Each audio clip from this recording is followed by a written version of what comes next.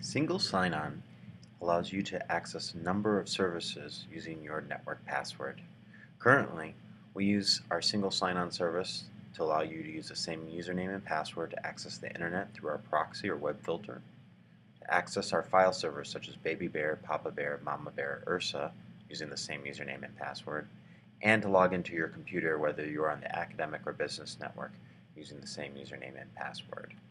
And starting soon, we will also be adding Google Apps, including Calendar, Docs, Mail, and Gmail, which will allow you to use the same username and password to log into your email service.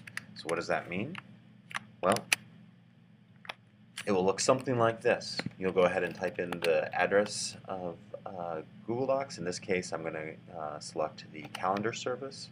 It will take you to a single sign-on space, and you're going to go ahead and choose the correct domain you belong to. For most users, it's likely you belong to the academic domain.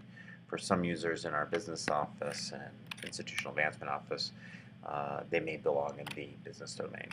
Go ahead and put in the correct username and network password that you've been using all along to access your computer, the file server, or the internet, and select Login.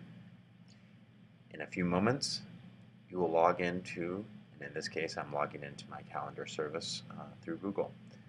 One way to save you having to keep another password. Hope you enjoy.